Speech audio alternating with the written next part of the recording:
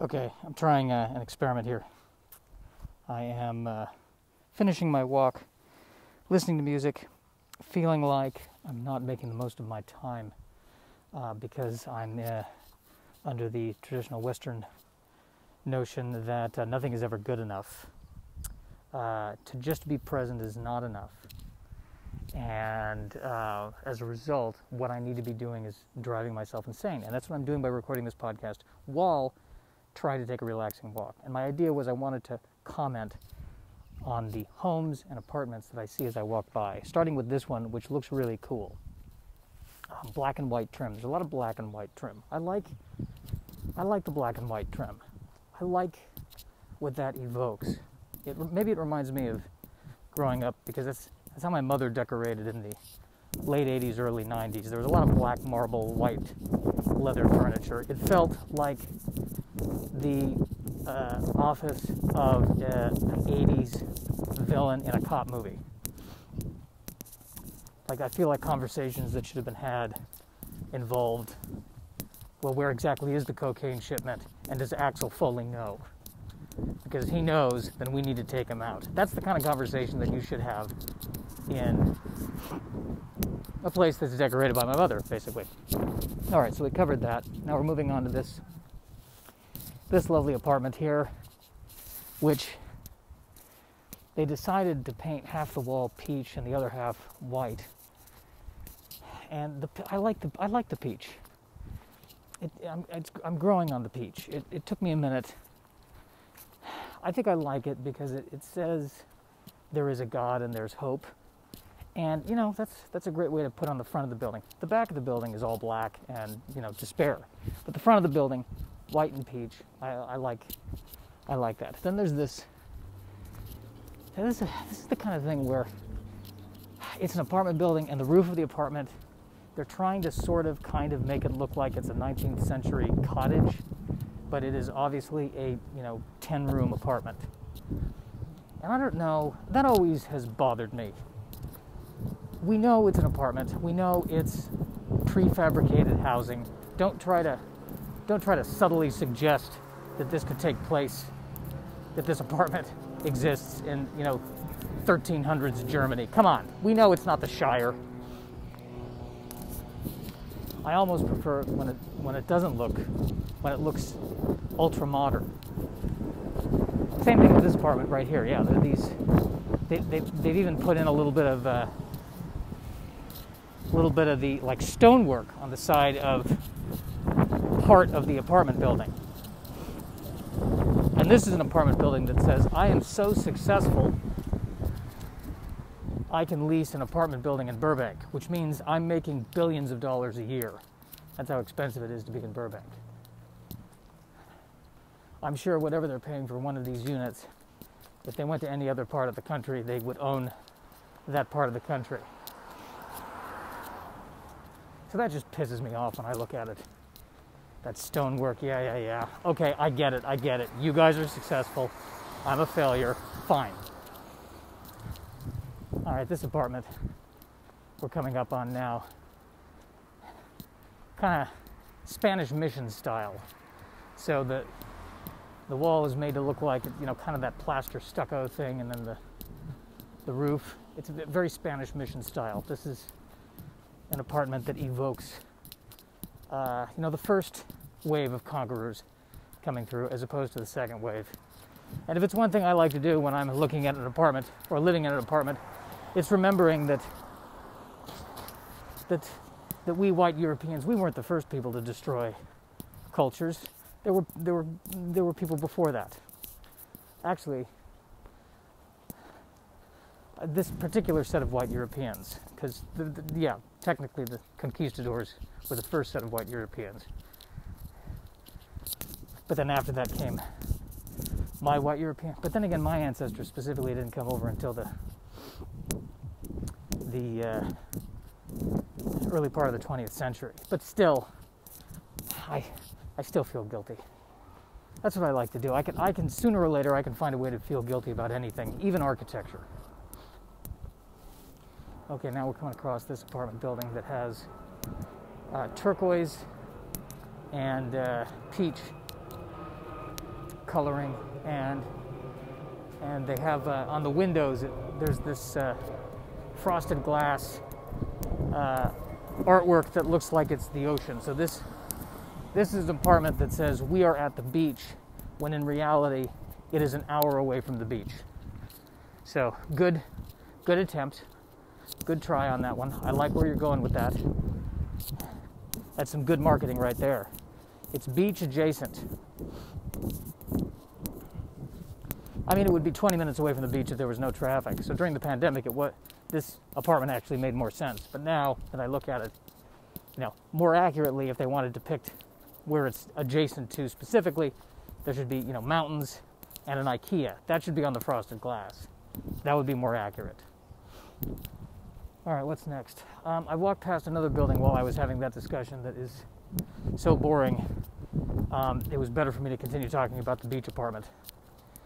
All right, then we move on to this one. Yeah, this one's boring, but I like it. There's a lot of potted plants in front of it. They're really trying to overcompensate with the boringness of the building by having a ton of there's a ton of potted plants. Oh, there's at least 20 potted plants. That's an interesting technique. Pay no attention to the building. Look at these potted plants. Another building with stone. Makes me angry.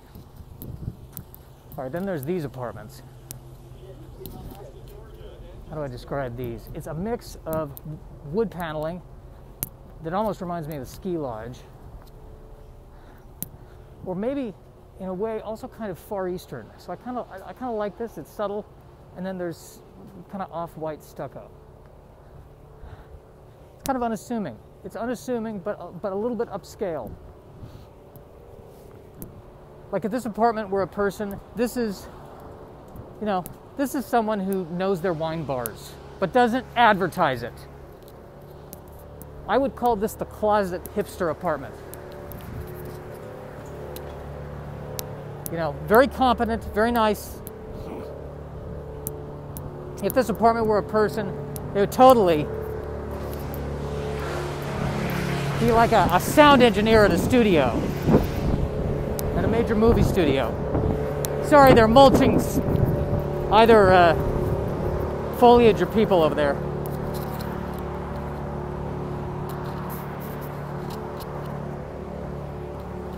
Yeah, well, there's my little walking tour of Burbank. I don't want to give specifics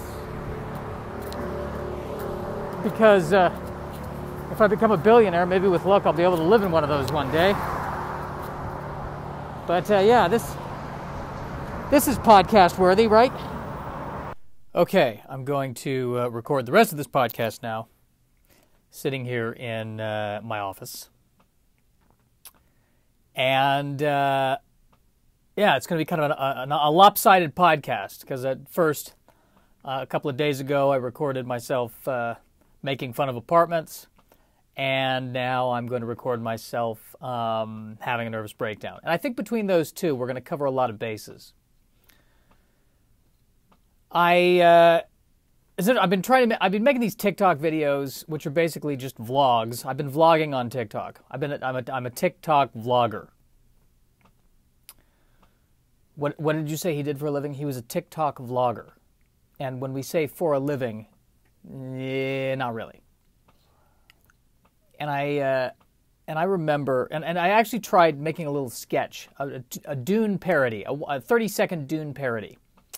And I used to love writing those kinds of parodies and filming those kinds of parodies. And I did the little parody thing, and I put it up, and I watched it, and I immediately hated it. And I think I have lost my love for acting and writing screenplays and sketches. I think all I'm really interested in now is stand-up. And this is kind of I remember in theater school, I had a professor who said, "You hate acting." And at the time, I was like, that's ridiculous. Egad, man, that is ridiculous. And now, I think he may be onto something. I think I may hate acting. I enjoy... All I really enjoy doing now is the stand-up comedy, which is it's really a great time to make this revelation in an era where it's harder than ever to do stand-up comedy. I'm glad to know I've finally found my calling. It's great. I've joked about this with Paul, who I work with in the office here. Like, you think it's like, 1935, and there's somebody who's like, I really want to be a cowboy. That's still possible, right? That's still a thing. Will there even be stand-up comedy? Will stand-up comedy be able to continue in this post-COVID world? I certainly hope it will be. I don't know that Zoom is a replacement. I think it is a what's the word I'm looking for? It's an add-on. It's an auxiliary component. It's a supplementary component, but not the end-all be-all. I think still being able to perform live in front of people, there's something powerful in that. And it's going to be a really sad thing if we can never get back to that point. They're saying there's a light at the end of the tunnel with this coronavirus crisis. We're in the home stretch. That's what they keep saying. But, I hope they're right. I hope there's not going to be another variant that comes along, or, more diseases are going to be released as we destroy the environment, where this becomes a thing that happens every 5 years. That really is my fear. But the realization I'm having, or the existential crisis I'm having, is that I suddenly, I had my whole life mapped out in my head, which is nothing like reality. And what I saw was, I wanted to have a career kind of like, Woody Allen or Louis C.K., minus the scandals, minus the scandals, where, I'm making one movie a year, or writing a novel a year, or, doing stand-up. And now, just the urge to make a movie, or even write a movie, or the urge to do any kind of acting has just disappeared. And all that's left is, I just love... I love doing stand-up. And that's all I want to do. So there's, and this may change again. Maybe there'll come a point where I don't even want to do that. And all I will want to do is go kayaking. That suddenly I'll be like, I need to be a kayaker. Is that what they're called? It's not a kayakist. Are they called a kayaker? I'm a kayaker. Professional kayaker. What about him? He's a TikTok vlogger. Okay. I'd like to write a movie about a TikTok vlogger and a kayaker. An unlikely duo who go on an adventure down the river.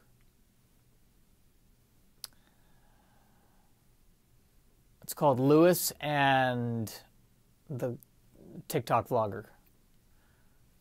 I've tried to think of something that fit with Clark. Lewis and Clark. Takeoff of Lewis and Clark.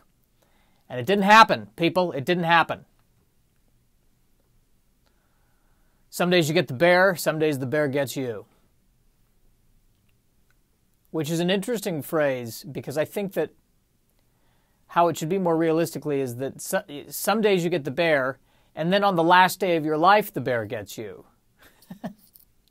Because the implication is that the bear getting you, that you're going to walk away from that and then get the bear a couple of days later, maybe.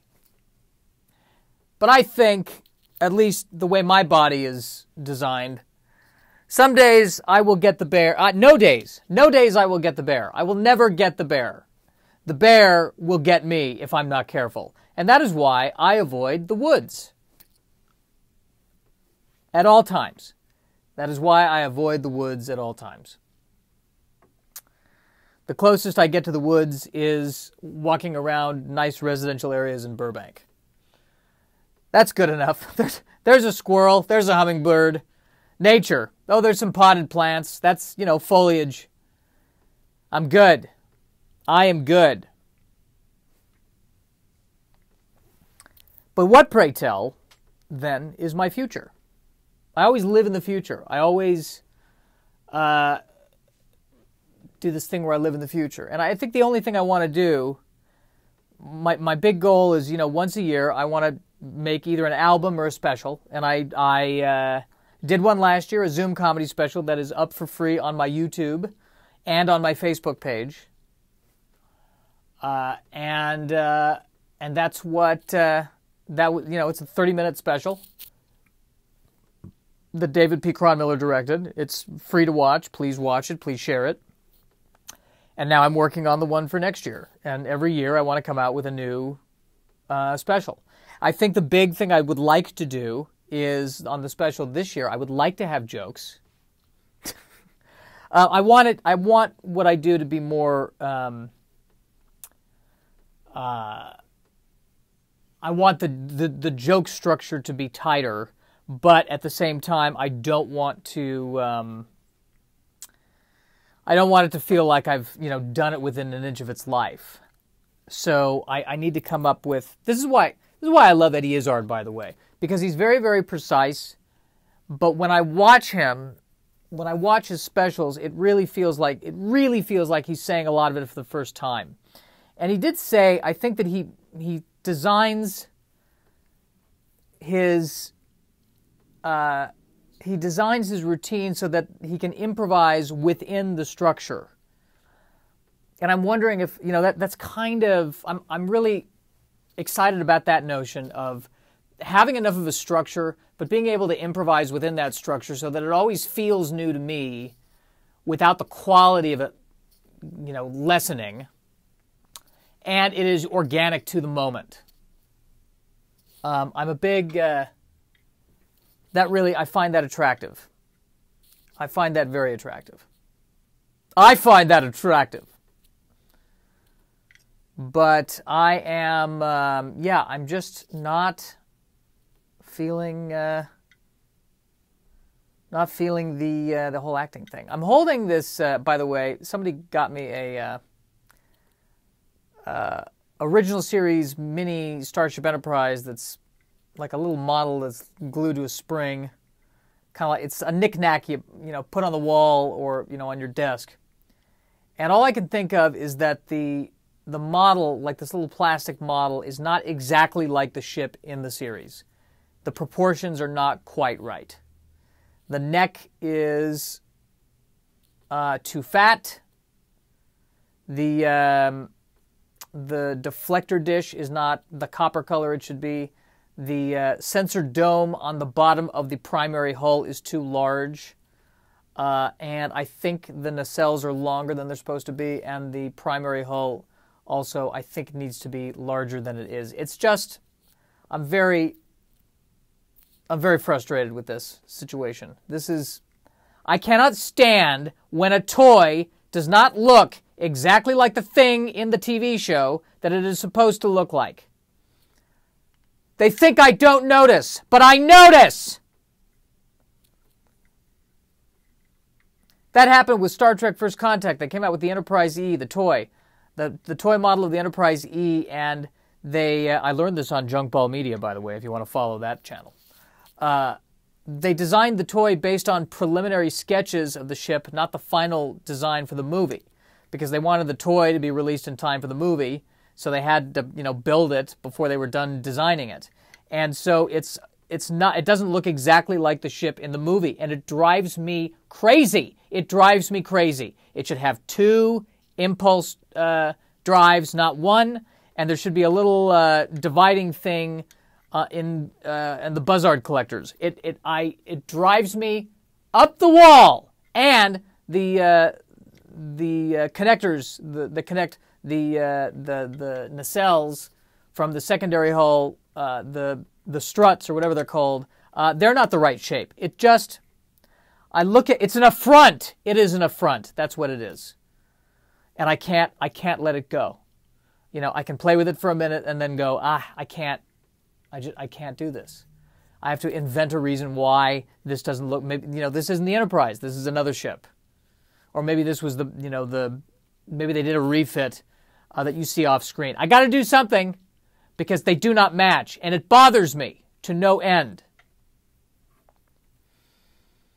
All right, I enjoy what came of this podcast. Hopefully you will. We'll see.